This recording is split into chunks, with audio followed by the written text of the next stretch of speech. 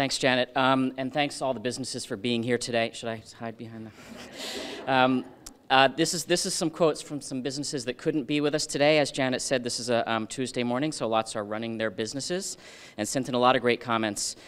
Joe Hill from the Newberry Place in Pittsfield, Mass. said, the bottle bill is getting more out of the landfill. A lot can be recycled that isn't being recycled. There's no real difference between a soda bottle and a water bottle. Plastic is plastic.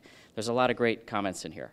Brian Shivari from Absolute Auto in Fitchburg, Mass. said, the bottle bill is important because we just need to clean up this place.